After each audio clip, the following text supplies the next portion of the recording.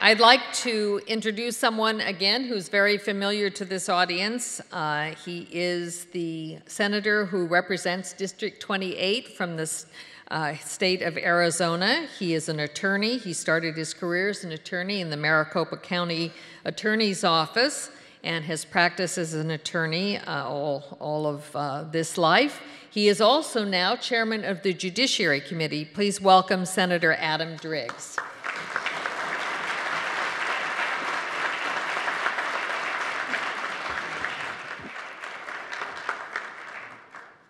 Thank you. It's great to be here with you today, and I'm so glad that each of you took the time out of your day and schedule to support this great cause.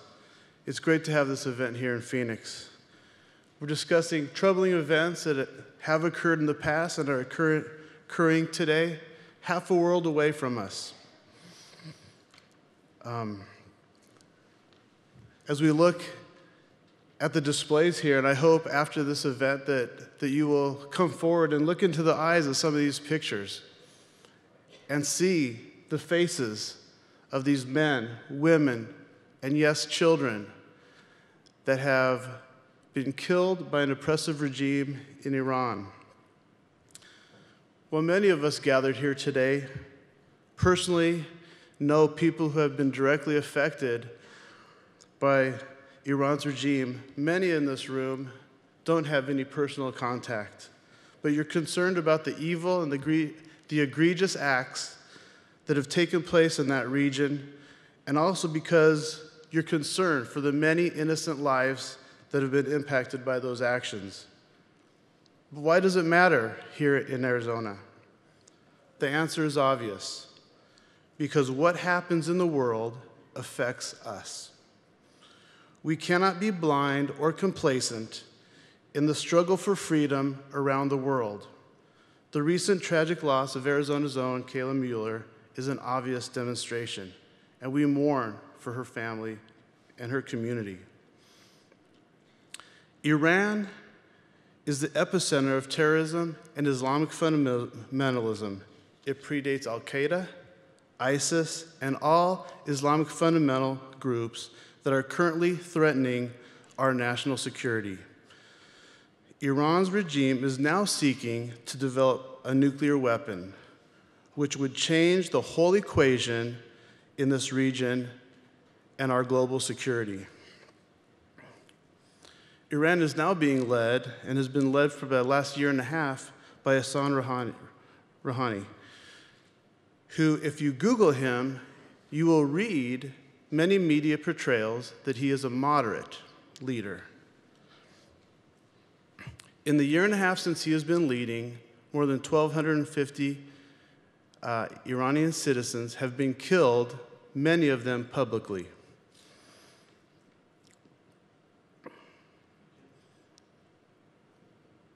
We need to expand our knowledge and our vision so that we could properly engage in not only the problems in Iran and the Middle East, but the solutions.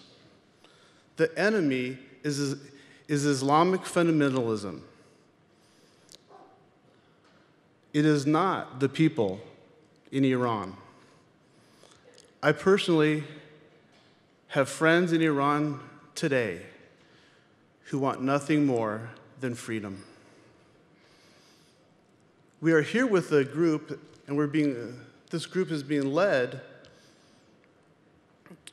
and they represent democracy, hope, freedom, a pluralistic government, freedom of religion, freedom of expression, dignity and respect for women, and for freedom for all the people of Iran. Many in the United States don't even know about this group because our attention has been captured by the horrendous things that we see on TV with the Islamic fundamentalist. We also are greatly concerned for the threat that a nuclear Iran possesses for all of us. We are concerned because the Obama administration has failed to lead in this area.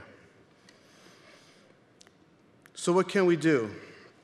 This is not the job for one person, But the large group of people, all of you included, who have gathered today, make a difference because we are generating the media attention that has failed to cover these things.